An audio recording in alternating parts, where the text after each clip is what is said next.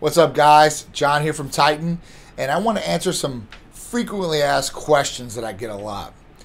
The first one, so John, what protein powders do I need to start with to get back in the gym or get back to activity, get back on track? Well, the answer is you don't need protein powder to get back on track or get any activity in the gym or start. All you need to do is get that motivation and really just get yourself in the car, drive yourself down there, and get the courage and the motivation to walk in that gym and really just start somewhere, anywhere. You know, starting somewhere is better than nothing. Doing some activity is better than nothing. So, protein powders, do they have any value? Yes, protein powders do have value, okay? Now, protein you can get from a lot of different sources, like beef or poultry or fish. These are the best sources probably to get them from. And my favorite, obviously, is steak. So that has the best amino profile, gets them the most nutrients. So I really like steak.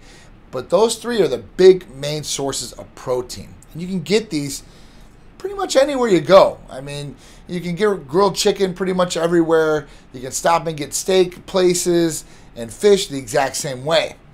Now, protein powders. What value do they have and what role should they play in your diet? Now, protein powders are good if you want to not eat a meal in the morning for breakfast and you're getting a protein shake in. If you haven't ate a meal in a long time and you don't have any good food sources by you, a protein shake's better than nothing. You don't want your body to go into a catabolic effect and start eating away the muscle you already have, right, by using that protein. Another thing is after your workout, it's good to get a protein shake in. You know, if you get it in, they say get in within the first 30 minutes, hour of your workout. It's really good because your body is craving, needing these different nutrients, and it absorbs it pretty well. Another good one is possibly pre-workout. Now, I wouldn't drink a whole big protein shake before you go and train. Might make you lethargic, might make you feel full and bloated, and that's not desirable when you're training. So these are just some of the different ways that I would incorporate a protein shake in my daily routine or after exercising.